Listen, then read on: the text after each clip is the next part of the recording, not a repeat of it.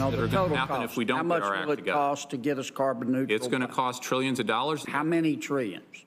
I don't have the estimate or the numbers in front of me.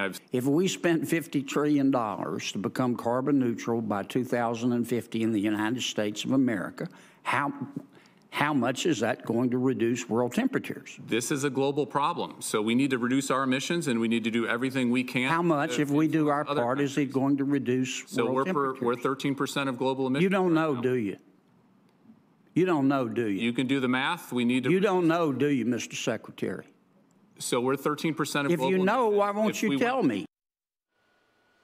And that is the Hot Topic Buzz. That was Senator John Kennedy completely stumping the Deputy Energy Secretary when pressed on exactly how much it's going to cost the American taxpayer to go carbon neutral by 2050.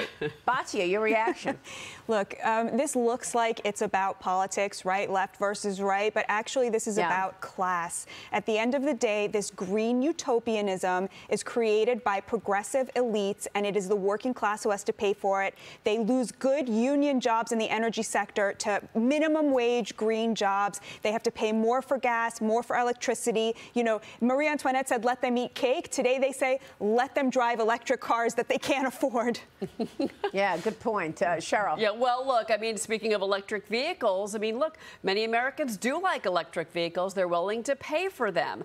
But let business, like capitalism, drive this train. The American taxpayer does not need to spend $50 trillion to just hear the Deputy Energy Secretary, David Turk, by the way, that's who that was, say that he has no idea how much this is going to reduce global emissions. And by the way, China, India, Brazil, there's a laundry list of countries that are not going to listen to the United States and take our lead. That's actually absolutely wrong. If anything, the Chinese in particular, they want to compete with us and steal our technology when it comes to, I don't know, solar.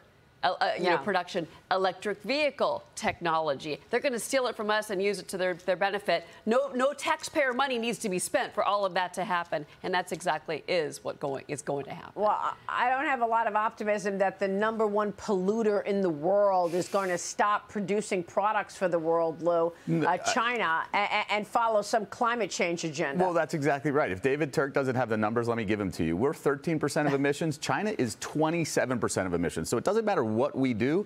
China's going to double our output, and they could care not at all about emissions. I got to be polite. Yeah, I got to be polite on national television here. But here's an interesting stat that everyone is losing sight of. China permitted more coal plants, power plants, in the last year. They're doing about 2 coal power plant permits per week. Right now, currently. They could care less about emissions, and it doesn't matter how many trillions of dollars the U.S. spends and throws at this problem. It's not going to change the impact. We can't clean China's air for them. So it's a wasted money again.